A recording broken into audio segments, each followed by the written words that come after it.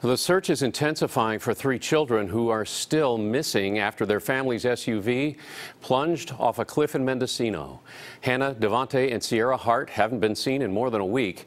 The bodies of their three siblings, along with their mothers, were all found in or near the wreckage of their SUV. Now, police think one of the women deliberately drove that vehicle off a cliff. Today, searchers scoured a 6-mile stretch of coast between McCarricker State Park and Noyo Harbor.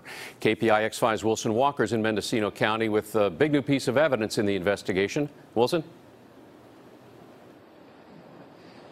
Yeah, Alan, an investigation unfolding in sort of two fronts right now. One, what might have led up to this incident, but the main focus today was on this coastline. I'm standing just north of Fort Bragg, but south of where the car made that plunge into the ocean. And the focus today, hopefully, finding out what happened to those three children who are still unaccounted for.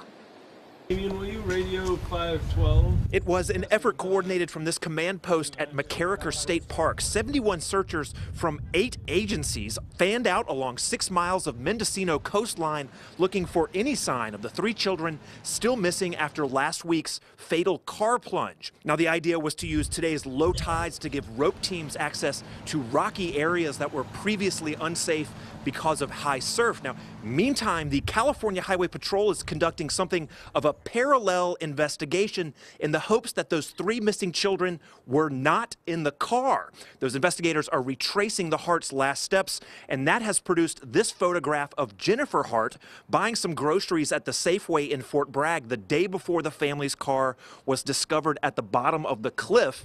But as for where the family went and what they were doing between that grocery stop and the crash, investigators simply do not know.